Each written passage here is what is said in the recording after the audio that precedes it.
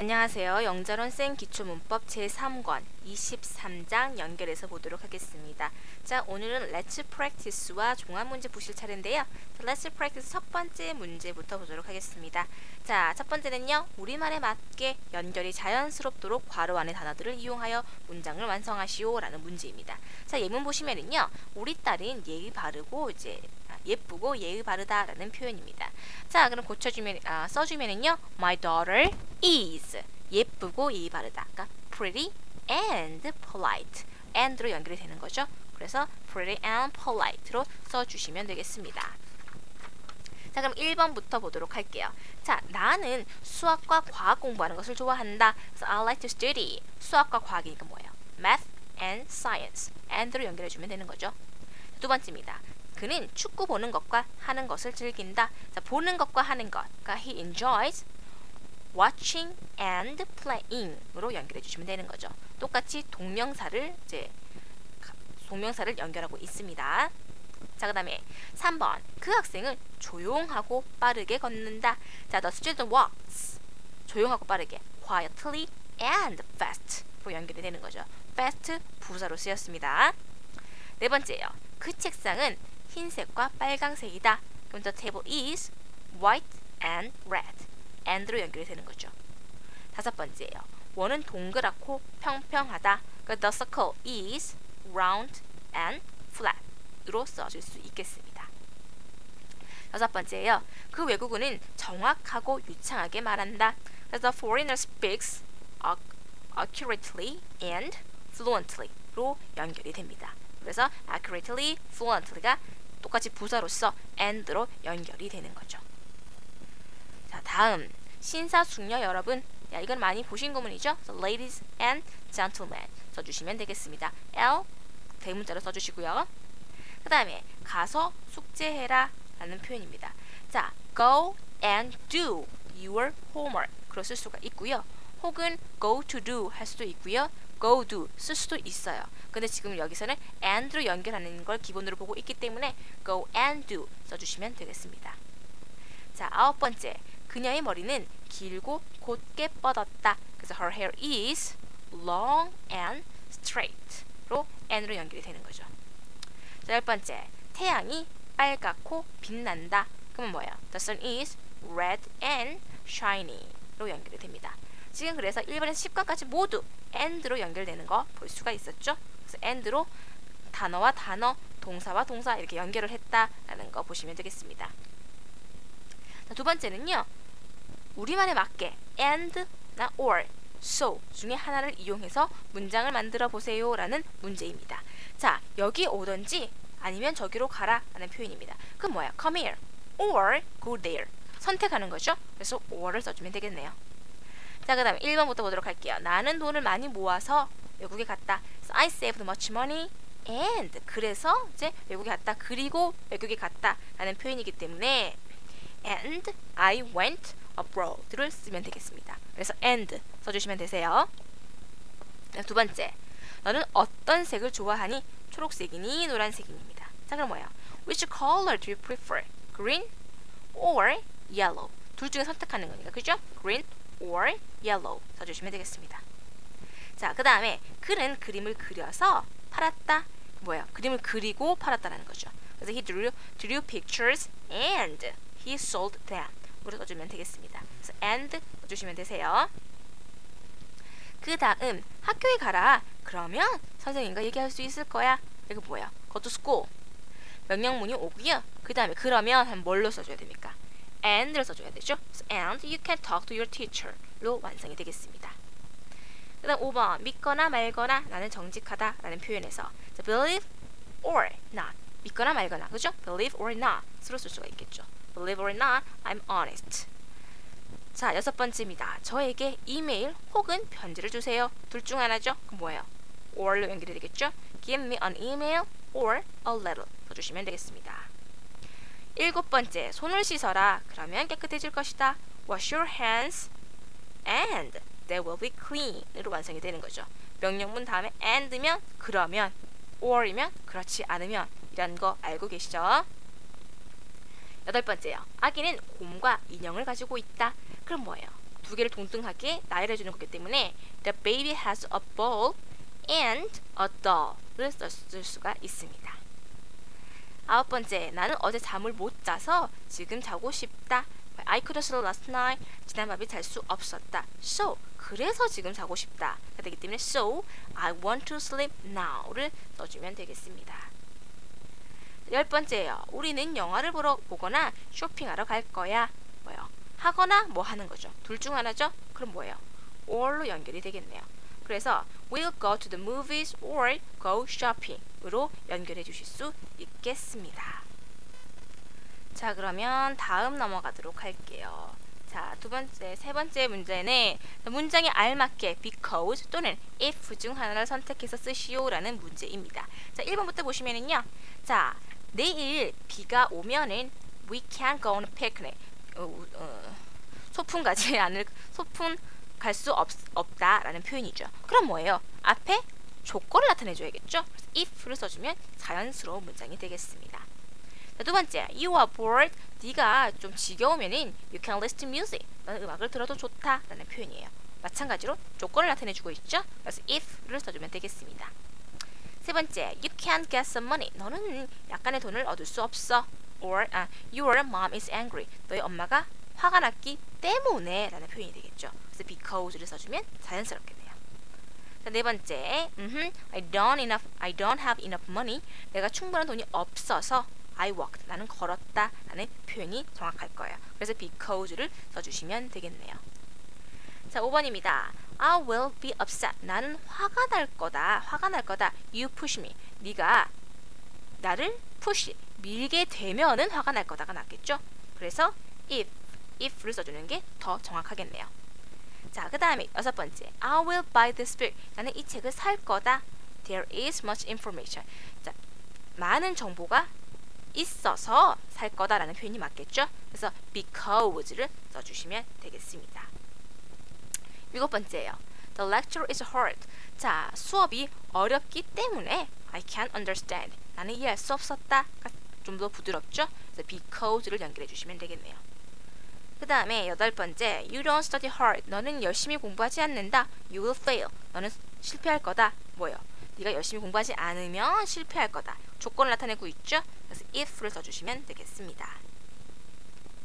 자, 아홉 번째, you will go there easily. 너는 쉽게 그곳에 갈 수가 있다라는 표현입니다. 그 다음에 you take a taxi. 네가 택시를 타게 되면 할 거다라는 거기 때문에 조건을 나타내는 if를 써주면 되겠습니다. 마지막, the thief needed money. 자, 강도는 돈이 필요했기 때문에 he stole the wallet. 그 지갑을 훔쳤다라는 표현이 맞을 거예요. 그죠? 그래서 이유를 나타내는 because를 써주면 자연스럽게 연결이 되겠습니다. 자, practice 네 번째입니다. 내용에 맞게 when, while, since 중 하나를 선택하여 빈칸에 쓰시오라는 문제입니다. 자, 예문 보시면은요. Kelly studied while I was watching TV. 자, 켈리는 TV를 보는 동안에 공부를 했다라는 표현이 되기 때문에 자, 여기에 while 자리에 보시면은 이게 오는 거죠. 왜? TV를 보면서 공부를 한 거예요. 부대 상황을 나타내고 있는 거죠. 그래서 while 선택해 준 겁니다. 자, 그럼 1번부터 보도록 할게요. I was a child. 내가 어렸을 때 I dreamed to be the pilot. 나는 조종사가 되기를 꿈꿨었다라는 표현입니다. 그럼 뭐예요? 올 수 있는 거는 어렸을 때 그랬다라는 표현이 좀 더 정확하겠죠? 그래서 when 써주면 되겠습니다. 두 번째, Mom is washing dishes. 엄마가 설거지를 하고 있어요. Dad cleaned the living room. 아빠는 거실을 청소하고 있습니다. 그럼 뭡니까? 엄마가 이거 하는 동안 아빠는 이걸 한 거죠. 그래서 동시 상황을 나타내는 while 써주면 되겠네요. 2번은 while. 3번, I've stayed in Japan. 나는 일본에 살아왔습니다.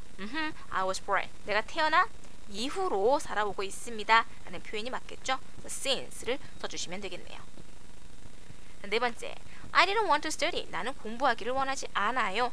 My sister taught me English. 우리 누나가 나한테 영어를 가르쳐 줬을 때, 그러니까 그 공부하기를 원하지 않았어요. 라는 표현이 부드러울 겁니다. 그래서 when을 선택해 주도록 하는 거죠. 다섯 번째, 자, the man had been in his room. 자, 그 남자는 그의 방에 있어 왔었어요. 그 다음에 2008년 이후로 라는 표현이 맞겠죠? since 2008로 완성할 수가 있겠습니다.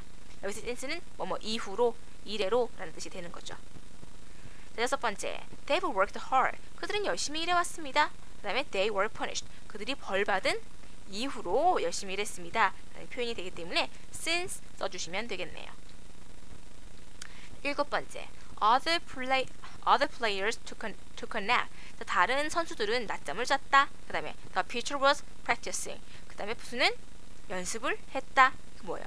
투수가 연습을 하는 동안에 다른 선수들은 낮잠을 잔 겁니다. 그러니까 동시 상황을 나타내는 while를 써주면 되는 거죠.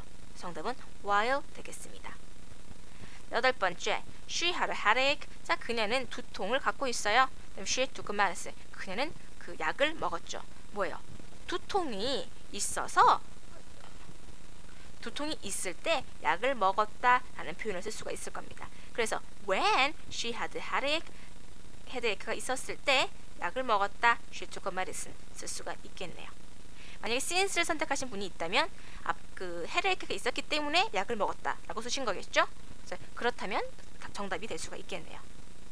자, 9번째, 그 다음에 the building was constructed. 자, 빌딩이 구성이 되었다. 그 다음에 the owner had made lots of money. 그 주인은 많은 돈을 벌었다라는 표현이에요. 자, 그럼 뭐예요? 건물이 이제 construct 됐기 때문에 만들어졌기 때문에 owner는 많은 돈, 아니죠. 빌딩이 construct 된 이후로, 그죠? owner는 많은 돈을 벌어왔다라는 표현이 될 거예요. 왜? 지금 보시면은 had pp가 쓰였죠. 뭐예요? 그 이후로 계속 이제 과거 시제까지 연결이 된 겁니다. 그래서 since 써주시면 되겠네요. 마지막 10번째예요. The baby fell asleep. 자, asleep 이거 붙여주셔야 됩니다. 자, 아기가 잠이 들었습니다. Her mom was telling a story. 엄마가 이야기를 말하는 동안에 잠이 든 거겠죠. 그래서 while 써주시면 되겠습니다. 그래서 정답 while로 해주시고요. 자, 그러면 다음 종합문제 넘어가도록 하겠습니다.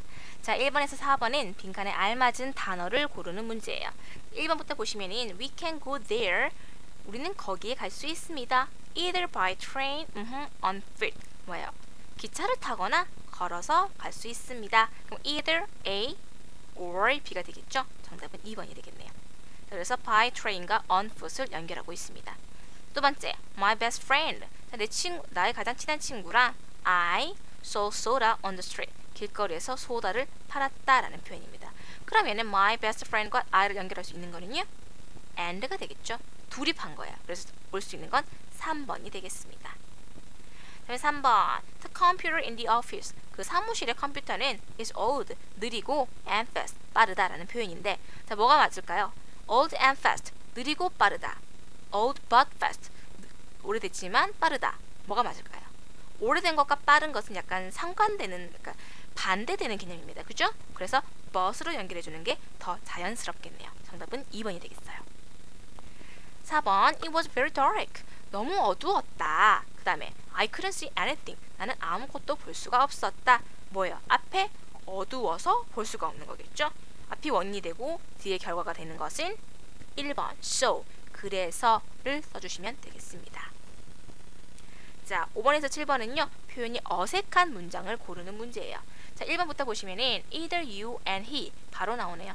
either you and, 아니죠? 어떻게 해야 됩니까? either you or he is next better를 써주셔야겠죠. 그래서 정답은 1번이 되겠네요. 2번은요, he was young. 그는 젊다. but 하지만 he was smarter than me. 그는 나보다 똑똑하다라는 표현이에요. 틀린 부분 없습니다. 젊지만 똑똑한 거기 때문에 but으로 연결할 수가 있겠죠. 3번, stay at night. 밤을 지새워라. because you can't see anything. 자, 너는 아무것도 볼 수 없기 때문에 밤에 머물러라 라는 표현입니다. 자, 말은 조금 이상한데 어법상 틀린 부분은 없습니다. 자, 그래서 네가 아무것도 이제 볼 수 없기 때문에 밤에 머물러라 라는 표현이 되겠어요. 4번, which is better? 어느 게 더 낫습니까? coffee or tea. 커피나 티 중에 둘 중 하나 선택하는 개념인 거죠. 그래서 or 써준 거 맞죠. 그래서 정답은 1번이 되겠습니다. 그 다음에 6번을 보시게 되면은, 자, he will come tonight. 그는 오늘 밤에 올 것이다. since his father is ill. 그의 아빠가 아프시기 때문에 라는 표현입니다. 자, 그러면 뭐야? 아빠가 아프기 때문에 오늘 밤에 올 거예요. 그러면은 틀린 부분 없죠? 아픕니다. 현재 아프신 거야. 그래서 못 올 겁니다. So will come. 틀린 부분 없습니다. 그 다음에 I knew that he was his girlfriend. 나는 그녀가 그의 여자친구라는 것을 안다라는 부분이에요. that으로 연결이 됐습니다. 자, 시제 일치도 맞고요. 틀린 부분 없습니다. 세 번째, I walked on the street. 나는 거리를 걸었다. and 그리고 saw something strange. 이상한 것을 보았다. and로 walk와 saw가 연결이 됐네요. 틀린 부분 없습니다. 네 번째요. The model is both smart but beautiful. 그 모델은 그러니까 똑똑하면서 예쁘다라는 표현입니다. 그럼 뭐야? both A and B가 되죠? but이 아닙니다. 정답은 4번이 되겠네요. 자, 7번째 보도록 할게요. When I was a little boy, 내가 그 어린 소년이었을 때 they called me a genius. 그들은 나를 천재라고 불렀다라는 표현이에요. 틀린 부분 없습니다.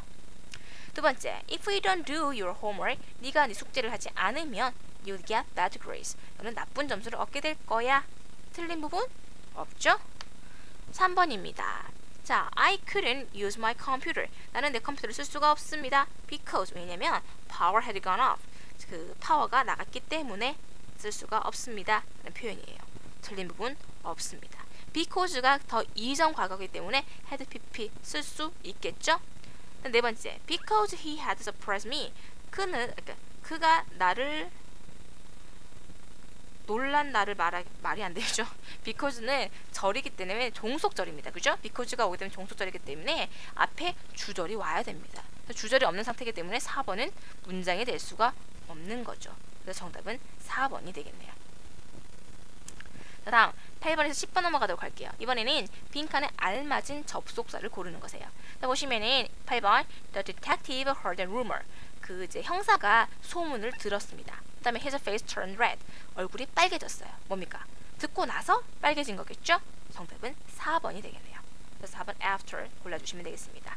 그 다음에 9번째 I made my own desk. 나는 내 자신의 그 데스크를 만들었습니다. I was 10 years old. 내가 10살이었을 때 만들었다는 거겠죠? 정답은 2번이 되겠네요. 마지막 10번 The weather was bad. 날씨가 나쁩니다. 그 다음에 We had to stay at home. 우린 집에 머물러야 했었어요. 자, 날씨가 나빴기 때문에 집에 있었어야 됐다라는 표현이 되겠죠. 그럼 이유를 나타내는 3번 because를 써주면 되겠습니다.